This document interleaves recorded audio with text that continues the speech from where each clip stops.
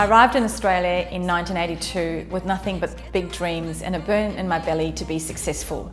I didn't know what success looked like. Who really does at 16? But I knew two things for sure.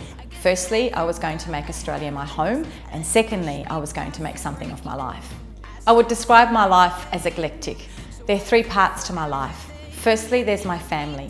My kids are the most important things in my life to me. I do what I do to put a roof over their heads, giving them opportunities that I never had, and I do my best to be the best mum I possibly can be. And that in itself is a challenge at times. There are days when I see myself as being an epic fail as a mum. Secondly, there's my not-for-profit Links Fiji, which I set up just over 10 years ago. Our focus is very much women's health.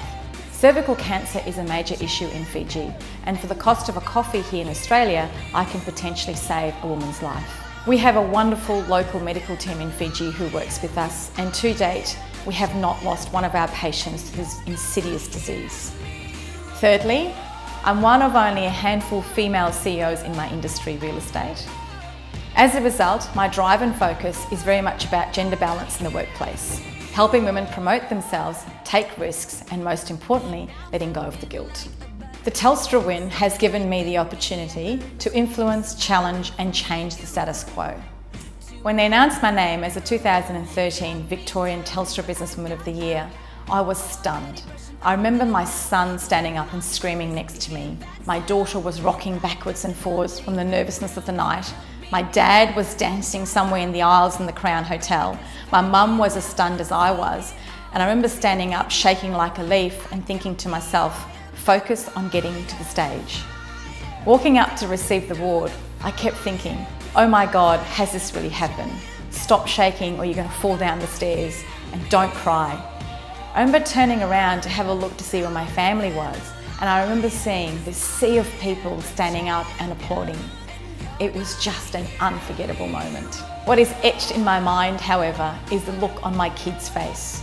There are many moments as parents we are so proud of our children. However, it is wonderful to have those very few moments where you can see your kids really proud of you. Every year I write my goals and I stick them on my shower wall. It keeps me focused. So when I lose focus, I know that they're right there in front of me. And on my shower wall this year were three key things I wanted to achieve. The first one was to write a book. I did that, it was published in May this year. The second one was to buy my first investment property as a single woman. I did that, it settled in last month. And the third one was to win the Telstra Businesswoman's Award. I'm going to go home tonight and tick that one off the list too. So who is Sadhana Smiles? Well, I'm a single mum. I'm one of only a handful of female CEOs in my industry, real estate. I'm the founder of a not-for-profit Links Fiji.